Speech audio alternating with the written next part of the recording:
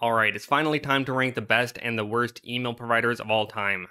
Because I have been on almost a spiritual journey over the past few years trying to find the best email provider. And surprisingly, it's very hard to find a good email address these days because I'm sure you've used something like Gmail or Outlook before. These are huge services that are very popular and they definitely work well, but one of the biggest issues with these is that they don't respect your privacy at all. And essentially, they can read through your email whenever they want to. So Google in the past has been caught going through your emails to collect personal data about you to better serve you more targeted advertisements. And Google has even been caught reading through your emails in order to better train its AI. And whenever you use email from these big corporations, you just have to basically assume that all of your emails can be read at any time for any reason by these corporations. And so I just want my emails to be read by me and maybe the person I'm sending it to. I don't want it to be read by all of these dystopian corporations.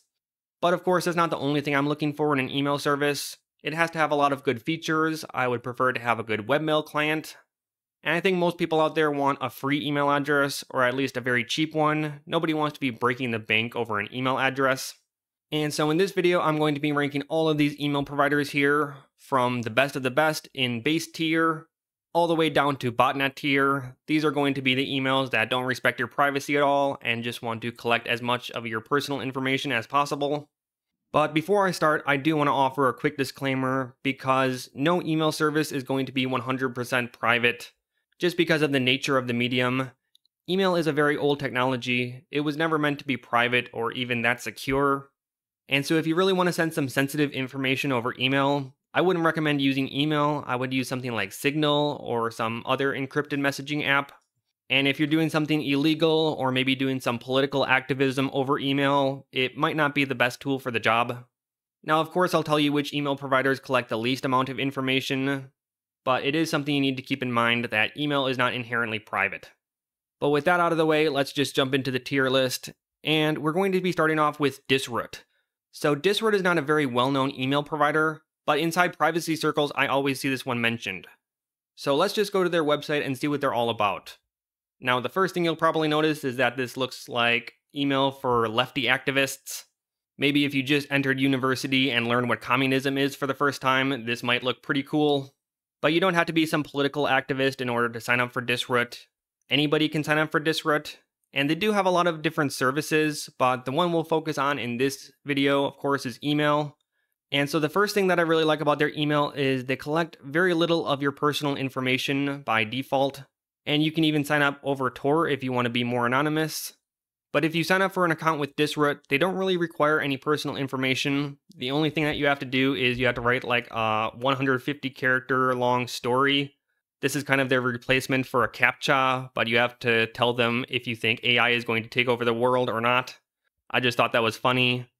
But once you sign up for an account here, you can access it through their webmail, and their webmail is not really anything too special. You can take a look at it here. You can create a new email, and this looks exactly how you would expect it to. It's really nothing special, but of course you can access it through a third-party application like Thunderbird if you would rather. But by default, nothing in your mailbox is going to be encrypted. So technically, they can read all of your emails if they really want to. And so if you really want to keep things private, you're basically going to have to do it yourself. And just as an example, if you want to do this from the webmail client, it would probably involve something like Mailvelope. And you have to PGP encrypt all your own emails. So it is a little bit technical, but if you know what you're doing, then you definitely can send encrypted emails through this. But just know that by default, all of your emails are going to be stored here unencrypted, so that may be something that you might want to know. And by default, they give you 1 GB of space for free. That is pretty standard. And of course, signing up for Disroot is free, but if you want a little bit extra storage maybe, like 10 gigabytes is 20 euros per year, not too pricey. And also if you want to add your own custom domain, like if you don't want disroot.org, if you want to have something like, I don't know, ericmurphy.org, then you do have to pay for that as well. But I think most people will be happy with the free tier, and if you really like it, then of course you can donate. They're basically powered by donations, and you can see how much they collect here. They are very transparent, which you may like. But I think that Disroot is a pretty good choice for a personal email because their privacy policy is very good. They don't really keep much of your data. They even wipe their logs every day. Every 24 hours, they wipe all of their logs, so it's not going to collect any information about you that they can send to the government if the feds come knocking. But I probably wouldn't use this for something like a business email because in their terms of service, it does say that they don't really want you using this for commercial purposes because I guess capitalism bad or something like that. But I'd say that Disroot is a pretty good option, and to be honest, you're probably either going to love it or hate it, probably based on your politics. But even if you're not a fan of this whole lefty pole, Antifa type branding they have here, I still think that it is a pretty good option. But it's definitely not going to be for everyone. And that's why I'm just going to be putting it in the decent tier. Now, next up we have Fastmail. This is another provider that's not really that well known, but if we go to their website, we can see what they're all about. And they say here that it is fast private email that's just for you. And so this just seems like another generic privacy respecting email provider, but I'm not really sure if they are that private because in their privacy policy, they actually collect a lot of information by default. Like you can see here that they collect your name, your address, your phone number, your IP address, your browser user agent, and billing details. So at least for me, that's a lot more information than I would really like to give to a privacy respecting email provider. I don't know why they want to collect so much info about you, but that is definitely a red flag. And besides this, I really don't see what's so special about Fastmail. They don't even have a free plan. Their cheapest plan is $3 per month. But this basic plan that they have, it is really lacking in a bunch of basic features. Like their basic plan doesn't even let you use third-party mail apps, or your own domain, or even some features that you might want to use like scheduling. And if you want all of those features, then you have to pay $5 a month. And for that kind of price, I really don't think that is worth it. Like nothing here really stands out to me as something that is way better than the competition. Their webmail is just fine. There's nothing really remarkable that I could say here. And none of these emails are encrypted by default. You have to do that all yourself with PGP encryption. So to be honest, I'm really struggling to find something to say here. I really don't have much good to say about Fastmail. I mean, I'm sure they care more about your privacy than something like Google or Microsoft. And they probably don't read through your emails, even though they definitely can. But I really don't see much reason to use Fastmail when there are so many better options on this list. So I'm just going to be putting it in mediocre tier. And next up we have Gmail. Everybody knows Gmail. Probably everybody watching this video has a Gmail account. I personally used Gmail for years and years, and at first it seems super generous. You get 15 gigabytes of storage for free. The webmail is very good. It's one of the best out there. But of course, whenever you're getting something for free, you know the saying, that usually means that you are the product. And in Gmail's case, that is definitely true. So when you use Gmail, they can basically read through all of your emails whenever they want to. And in the past, they used Gmail to collect personal data about you to give you better targeted advertisements. But they actually don't do that anymore. This is something that they stopped doing, I think, around 2017. So you might think that Gmail is actually pretty good now, but it actually still has all of the same issues. So maybe they don't scrape your emails for targeted advertisement purposes anymore, but they still read through all of your emails, of course. That is how they can categorize them into different groups. And I forgot to mention, but of course they still scrape a ton of personal information from your emails, like your travel itinerary or some events you're going to put on your calendar to supposedly make things more convenient for you. And they read through all of your emails to train their AI. I'm sure you've seen their autocomplete feature, where you can start typing a sentence and it will automatically finish it for you. But of course, the reason why it knows you well enough to finish your own sentences is because it reads all of your emails. Even Google Bard, their ChatGPT competitor, has gone on record as saying that it collects data from all of your emails. But of course, Google walked this back and said, oh, it was just our AI hallucinating. We don't actually train our AI with your Gmail messages. But at this point, Google is probably the company that you would trust least with your personal data, and so I really don't believe anything they say, to be honest. Of course, they can also send all of your messages to the government whenever they want to, and they have done this many times before. And I just don't want Google to read through all of my messages. I find it creepy. And that's why I'm going to put it straight into the botnet tier. Next up, we have mailbox.org. So right from their homepage, you can see that this is a privacy-respecting email provider from Germany. So that sounds pretty good. But they don't have a free tier. Their cheapest tier is €1 per month, but it is going to be pretty basic. So let's check out their pricing right here. And what they really want you to use is this €3 per month plan. It is not too expensive, but that is something you'll need to keep in mind. And if you get their €1 per month plan, I don't really think it's worth it because it's basically on par with a lot of other services' free tier. And so I would only really recommend them if you use their standard tier, €3 per month, and custom domain names, basically all the features that you would expect from email. But by default, none of your emails are going to be encrypted, so theoretically they could read them if they want to. But if you do want to set up encryption, you can go into the settings here, and you have to do a little bit of work yourself, but you can set up encryption for your entire email inbox. First, you have to set up their mailbox.org guard, and this will basically give you some PGP keys. Essentially, they encrypt everything with PGP, so let me just show you how this looks. Once you get your PGP keys, you can download that and then put that into your inbox encryption, and it will then encrypt everything in your inbox with PGP. So it's a little bit more technical than some providers out there. You do have to have some basic knowledge of how PGP encryption works. So probably not something you would recommend for your grandma, but if you know what you're doing, then this is going to be a pretty good option. And you can set it up so every incoming email is automatically encrypted with PGP. That is pretty useful, so basically they can't read any of the messages inside your inbox. And if you want to send an email to someone, it will automatically get their PGP key if they have one. So essentially you can send end-to-end encrypted email with mailbox.org with very little setup, so I really like that. And even if you're sending an email to somebody else who doesn't use PGP encryption, let's say somebody with a Gmail address, you can still encrypt it with this button right here, and you have to type in a password. But this will create a temporary mailbox.org account for them. And so when they receive this email, it will be locked and they'll have to type in a password. You can probably send them a password over another app, maybe some encrypted chat app, and then they can open it. So that can be useful if you want to send something sensitive like some passwords that you don't want sitting in somebody's inbox until the end of time. And I don't really have much bad to say about mailbox.org. I guess their UI is a little bit dated, and this is not the most beautiful webmail, I guess. But you can always set this up with a third-party client like Thunderbird or Apple Mail if you want to. As for privacy, they're pretty good. They don't collect too much personal data about you. And they do have the option to pay by cash. You can send them cash in the mail if you want to be more anonymous. And I'd say this is a pretty good option if you want to use PGP encryption and you don't really mind the dated webmail UI.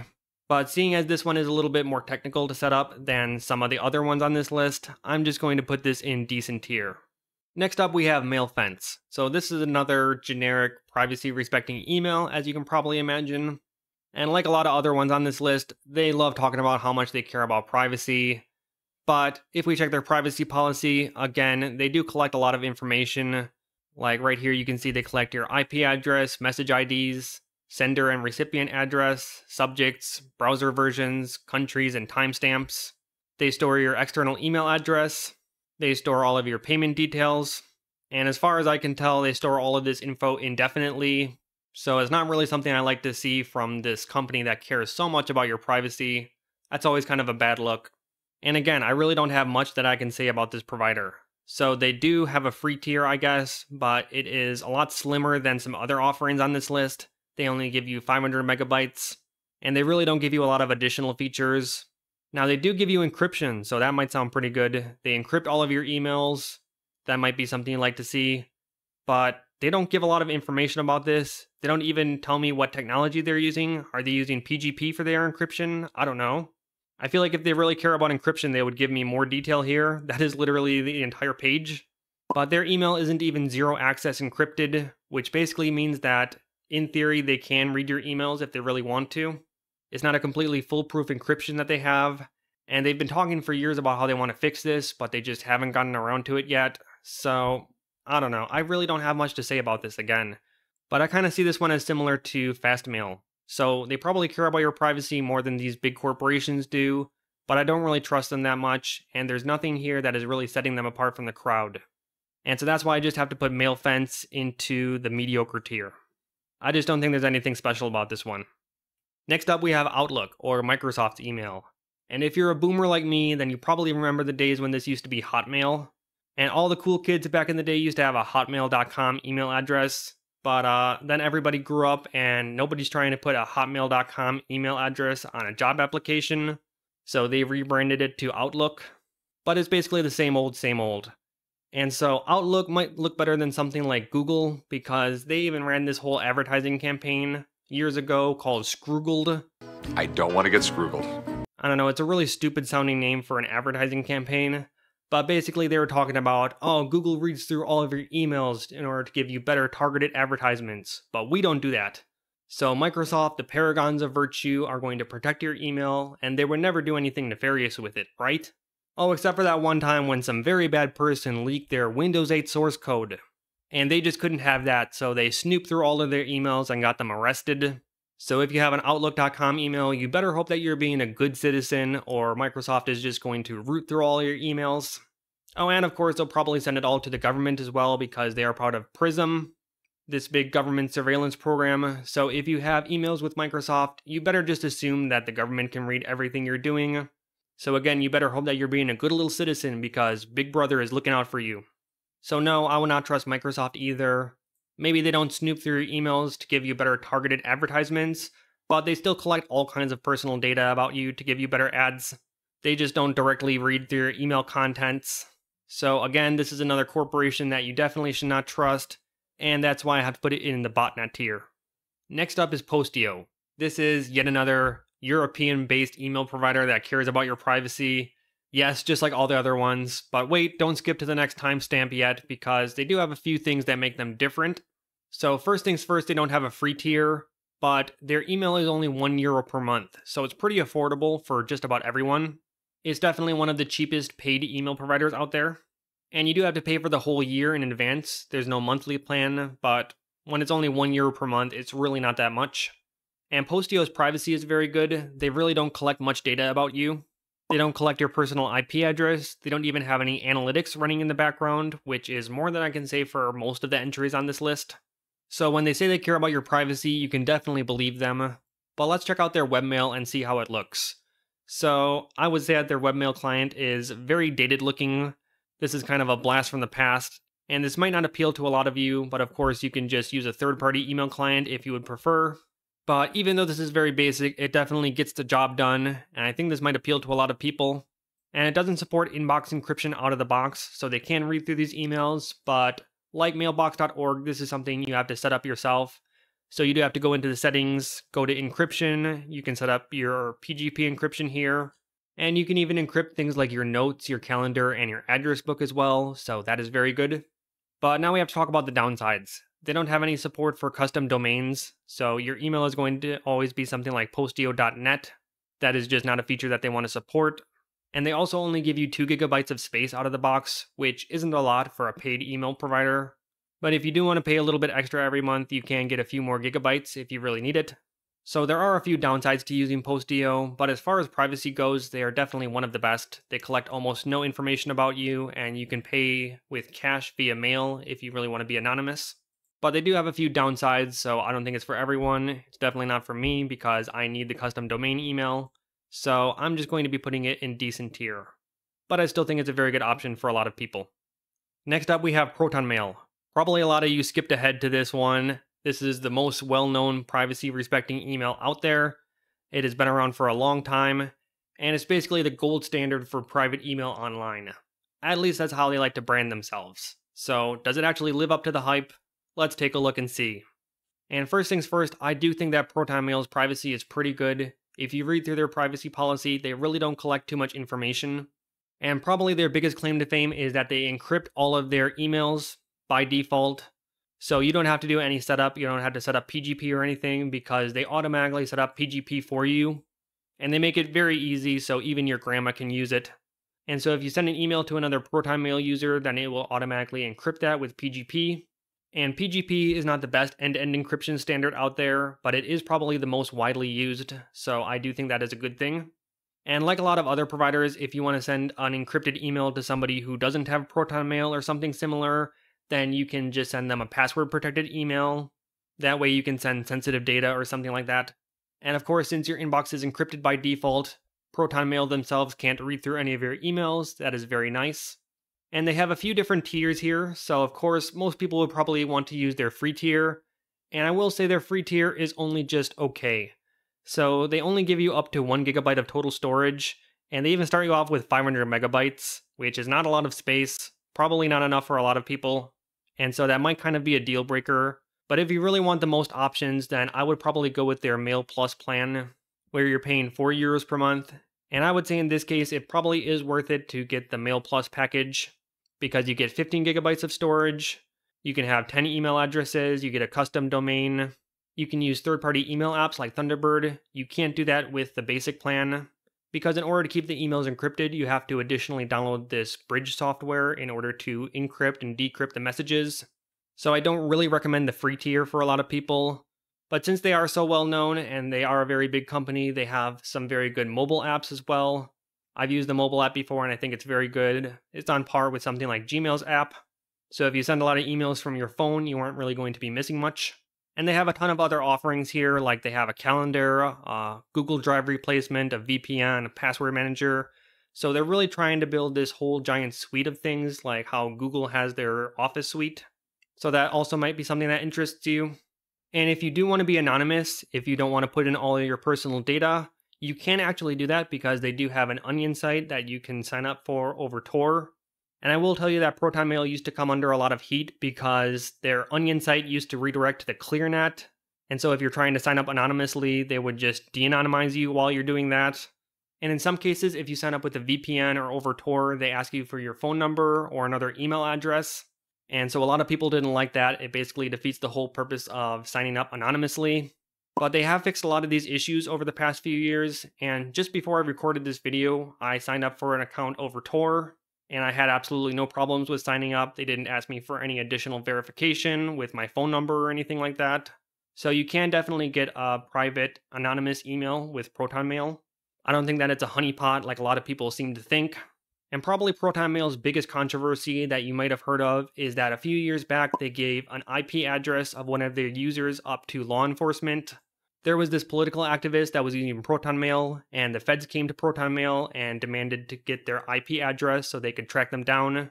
And ProtonMail did end up logging their IP address and giving it to the government. And whenever this went down, everybody was in a panic. They were saying, oh, ProtonMail is compromised, you can't trust them anymore, they're just going to give all your data to law enforcement. But the feds really didn't get anything besides their IP address. Like, ProtonMail didn't give them any of their emails or anything like that. They were all still encrypted. So ProtonMail really gave the government very little information, and that's what I like to see. Again, you should never completely trust one of these email services because they do have to cooperate with the government, or they'll just be shut down. But I like whenever these businesses give the government as little data as possible. And so that's why I still trust ProtonMail. I think they are probably the best option for a lot of people, especially if you want a paid plan. Then this is probably going to be one of the best on the market right now. It is a little bit pricey if you pay by month. It is €5 per month. But I think that it's definitely worth it in this case if you are able to splash a little bit of money. And so that's why I'm putting ProtonMail into base tier. And I think this is one of the rare cases that actually lives up to the hype. Now you may be wondering what this little icon right here is, but this is self-hosting your own email. And if you ever listen to any privacy nuts on the internet, they will always hype this up to no end. And they will say, you can't trust any of these services right here. The only way that you can actually trust your email is if you do it yourself. And I mean, they're not really wrong. So what you do here is you rent out a cheap VPS from one of these big providers, and then you set up your own email server. Now, notoriously, this is very difficult to do, and most people probably aren't going to be able to do this, but there are a lot of scripts that kind of automate the process for you. So you might have heard of something like MailCow, or Mail-in-a-Box, or even Luke Smith's EmailWiz. I definitely used this script back in the day. And they basically automate all the hard parts for you, so you don't need to be some super sysadmin in order to set this up. All you really need is some basic Linux knowledge, and you can call it a day. And this might seem like the ultimate privacy-respecting email, but I honestly really do not recommend this for the vast majority of people. And that's because when you have your own email server, so many different things can go wrong. Probably the biggest issue I had whenever I had my own email server was spam. I'm not talking about receiving spam, I'm talking about my emails being perceived as spam. Because if you're often sending emails to big providers like Gmail or Outlook, then very often you will run into this issue where your email just does not arrive. Because a lot of spammers, they use these small VPSs, these small servers in order to send a boatload of spam, and so a lot of big companies just block them by default. And if you actually want to build up your trust, it can take years before you actually get on the good side of these companies and they decide not to block you. So especially in my case, I need an email for my business. I'm not just doing this as a hobby, so I absolutely need an email that's going to work. And when half my emails are just not arriving to big companies like Gmail or Outlook, That is a huge issue. I really don't want to have to message all of my clients and tell them, oh, can you fish my emails out of spam? Because nothing screams professional like all of your emails ending up in spam. And you also really have to know what you're doing with maintenance and security, because you're basically doing all of the maintenance yourself and all of the security yourself. So I really hope you know what you're doing, otherwise it is a vulnerability waiting to happen. And when you're doing your own maintenance, you have to really hope that you're not going to break anything, because if you make one little change, you could completely mess up your mail server's deliverability. Like, you make one mistake and all of your emails are just not going to be delivered anymore. So I had my own email server for a long time, but I just really do not recommend it to anyone anymore unless you absolutely know what you're doing. Just because you installed Arch Linux by yourself one time does not make you a Linux expert. And I would say unless you have serious sysadmin skills, I would not even touch this with a 10-foot pole. Now, as far as privacy goes, this is going to be one of the best, but again, only if you really know what you're doing. Because if you're not using good security practices in your server, then anybody can just break in if they really want to, and there's not much you can do about it. So I would say hosting your own email server can either be one of the best options out there or one of the worst, depending on how skilled you are. And that's why I really don't recommend it for most people. But if you really know what you're doing, then it is one of the best. So I can't really put it in base tier, and I can't really put it too low because it is good, so I'm just going to put it in decent tier. But I would say only choose this option if you absolutely know what you're doing, otherwise you are just signing yourself up for unlimited headaches. Next up we have Skiff. Now this is a pretty new one. It's only really been around for about a year, but it has been getting really popular lately inside some privacy circles. And you can tell why right on their homepage. They say that they're a privacy-first end-to-end encrypted email. Yes, another service that cares all about your privacy, but I actually think that they can back up their claims. So in their privacy policy, which I like because it's mostly written in simple English, so just normal people can understand it, they really don't collect too much information about you, and by default all of their emails are end-to-end encrypted. So basically they can't read any of the emails that you send. They're not going to be able to read anything in your inbox. And I would say one of the only downsides is that they don't use PGP. So PGP is basically the gold standard for email encryption, but PGP does have a couple of drawbacks. And one of the drawbacks is that some of the metadata cannot be encrypted. And with PGP, some things in the email, like the subject or the recipient, they cannot be encrypted. Only the contents of the email can be. And Skiff uses their own encryption, which also encrypts the subject and the recipients and all of the metadata, so it should be better, right? Well, the only issue is that it only works for other Skiff accounts. So I don't know how many people you know that also use Skiff, but it's probably not many. And so 99% of the emails that you send to other people are not going to be encrypted. They don't even have some feature where you can encrypt the email and have them unlock it with a password. So that's a little bit unfortunate, but at least all of the emails inside your inbox are going to be safe and sound. They can't read any of it. And one of the best things that Skiff has is the UI. So the UI here is really nice. Let me open up an email. Everything just looks really nice here, and it's pretty nice to use. I'd say that this is definitely the most aesthetically pleasing private email out there. They have their own phone app as well, which also looks just as good as this. But one of the biggest downsides is that you cannot use this with any third-party clients. So if you want to read these emails in Thunderbird, you just can't. And that's because of their encryption, so you can only really use their apps. And they have an app for Windows and Mac OS. On Linux, you're just going to have to do things from the web browser.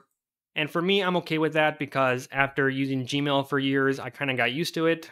But I know for a lot of people, that's probably going to be a deal breaker. But another nice thing about Skiff is that their free tier is very generous. So much that you're probably thinking, what's the catch? Because with their free tier here, you get 10 gigabytes of storage for free. That is almost unheard of. Most of these private email services just give you 1 gigabyte out of the box if you're lucky. And they even give you a custom domain email for free. So if you have yourname.com, you can just get a yourname.com email address just out of the box for free, which is, again, also unheard of with these free tiers. So I'd say that this is one of the best deals in email right now. You are not going to see a free tier like this anywhere else. But you might be thinking, what's the catch? And I'm not sure if there is a catch, because the reason that they're able to be so generous is because they're basically riding high off of VC bucks right now.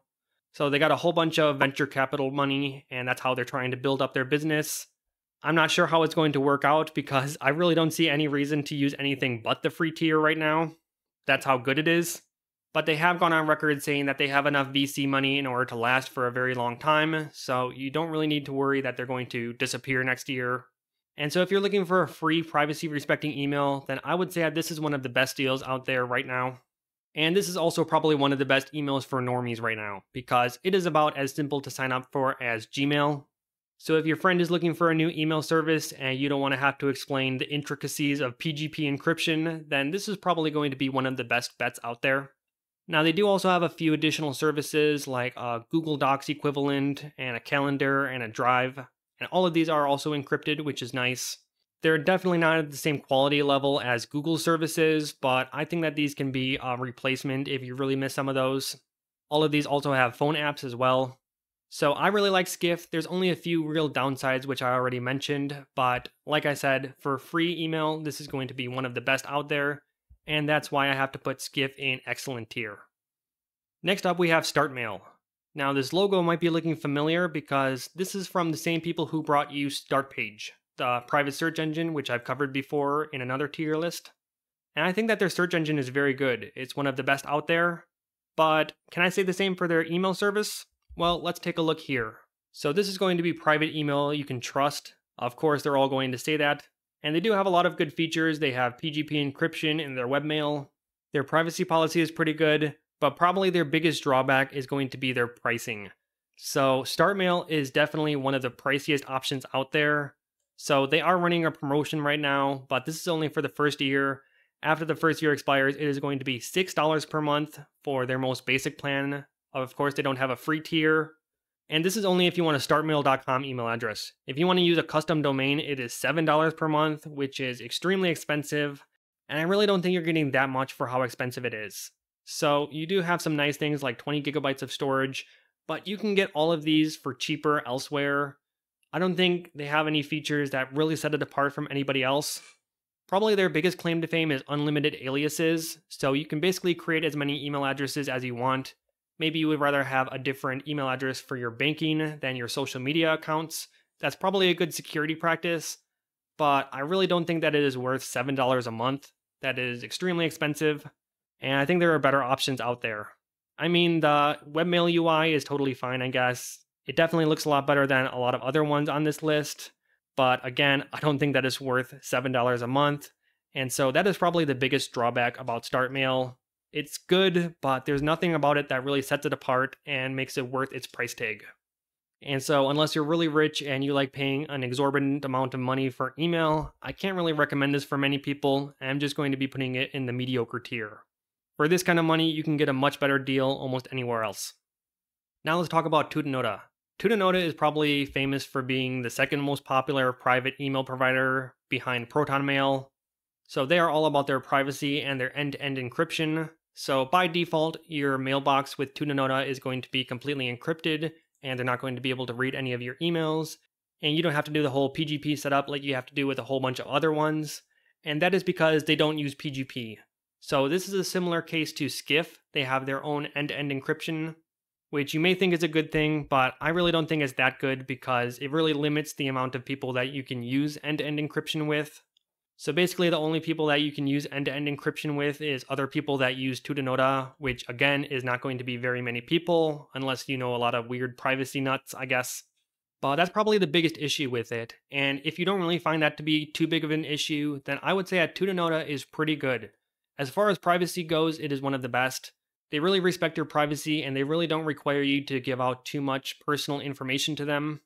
And they do have a free tier, but their free tier is not that generous, to be honest. So you get 1 gigabyte of storage, which is not too bad, but they do have a lot of weird limitations on their free tier, like you can only search within the last 4 weeks of your emails. If you want to search through emails older than that, you just can't on the free tier. And if your free email address is inactive for 6 months, then they will just close it. And one other big downside is that, again, like Skiff, you can't use a third-party email client like Thunderbird. You can only use their webmail client or their mobile apps. I'm not sure if they have a desktop app either. They also don't have an email import option, so if you want to, say, import all your emails from something like Gmail or Outlook, they just don't have that option right now, which again might also be a deal breaker. If you do want to pay for it, it costs €3.60 per month, which is kind of just in the middle range. Not too expensive, but not too cheap. And you do get some nice things like custom domain email, you get a calendar, you get a few extra aliases. But in terms of features, I really don't think they have too many killer features. Their webmail UI is just okay. I know a lot of people complain about it. I really don't think it's that bad, but a lot of people don't like it. So I don't know, you might like it or hate it. For me, I'm kind of indifferent. But of course, their biggest claim to fame is always going to be their privacy. So they are very private, they don't collect any personal information about you.